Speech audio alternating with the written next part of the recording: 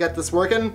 Yeah, I hope it works, because I don't know. So this is gonna be a video inspired by my friend Mike Falzone. He's funny, he kinda looks like Jesus, kinda looks like Jon Snow. I think you'd like him. There's gonna be a link to his channel in the description down there. I don't know why this means down there, but it does now. He and Nolan Rogers made this video called 7 Things That I Feel Guilty About, and I watched it and I liked it, but you know, I don't really feel that guilty about a lot of things. So this is gonna be several things that I'm not proud of, because there are a lot, and I mean a lot of things that I'm not proud of.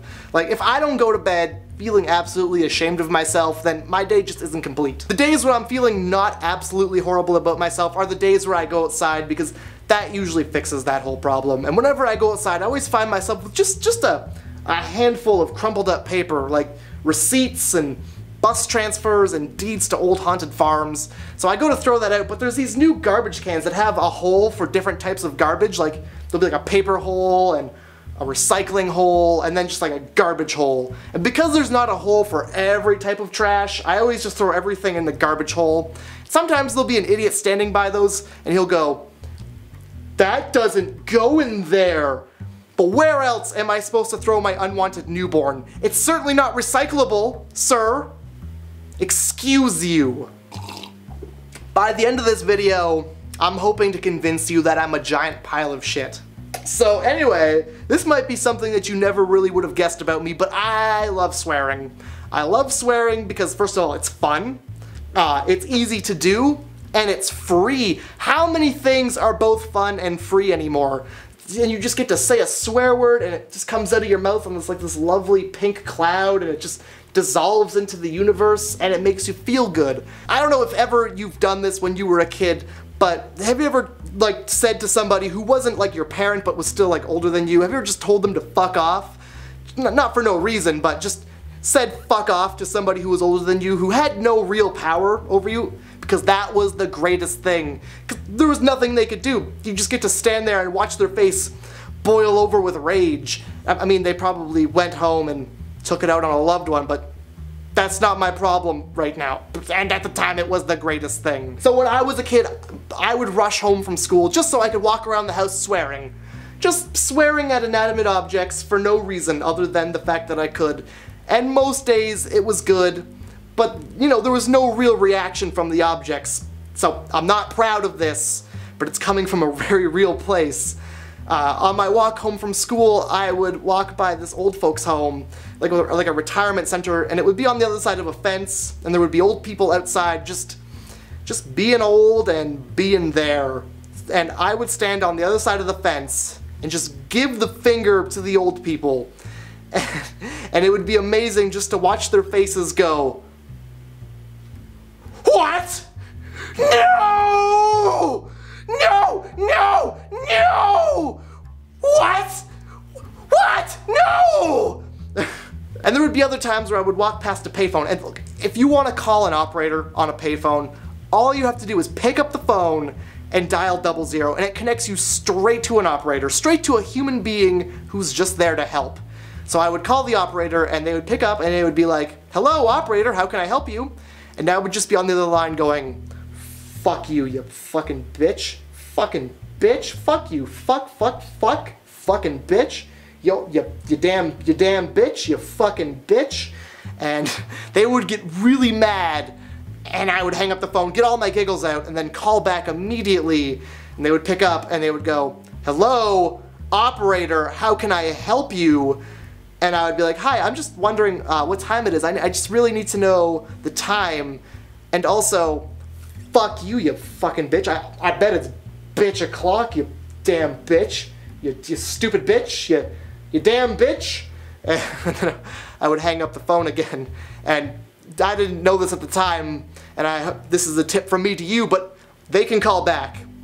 They have your number, and they can call back. And there was this other time when I was riding the bus and I was listening to music with my headphones in, and I ripped a fart. And judging by the heads that turned to look at me, it must have been a big one, because the lady right in front of me like did a 180-degree thing just to look at me, and then I realized, oh crap, I gotta cover my tracks. And so I did one of these things where you gotta You just kind of sniff the air, and then I looked at the person behind me who was also listening to music and hadn't heard me fart, and just went, oh. So I totally shoveled all of the blame onto the person behind me. Person behind me, if you're watching this video right now, you don't know this, but just everybody on the bus thought you farted. I'm not sorry, but yeah, I thought you should know. So there also was this period in my life where my mom was married to this guy who I didn't care for whatsoever, and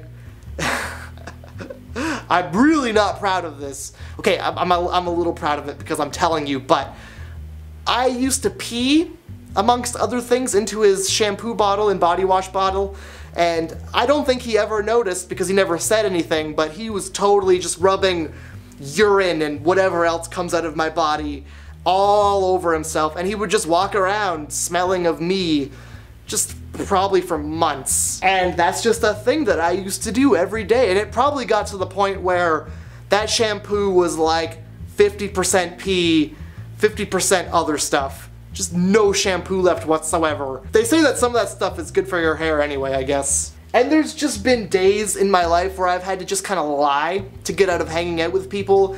It's not because there was something I would rather be doing or something better came up that was just probably a lot more fun.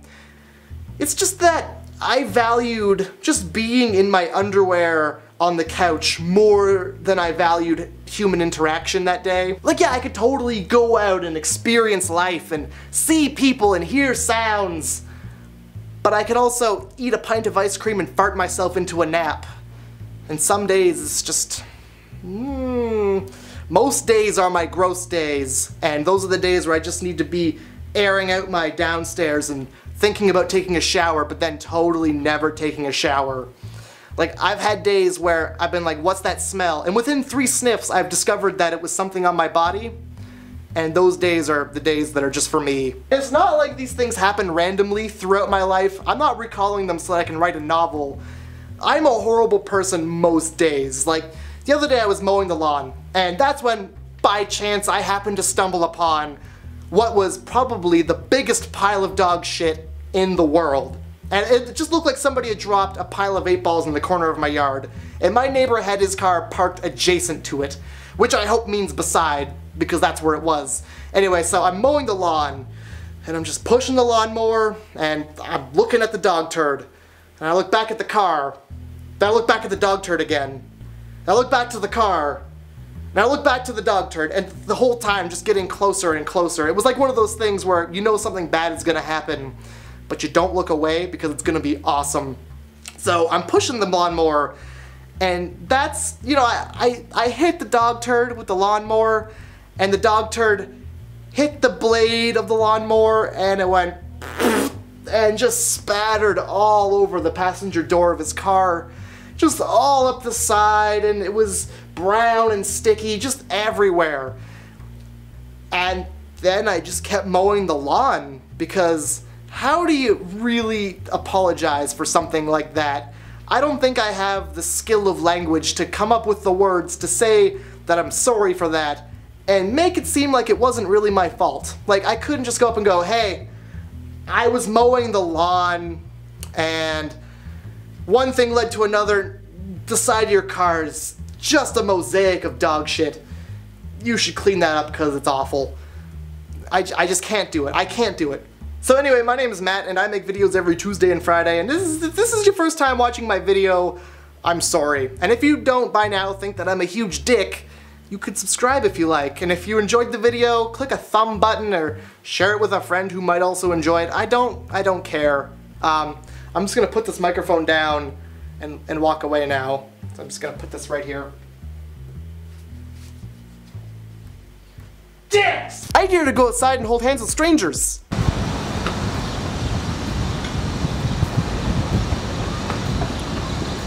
Yeah, Matt, go outside and interact.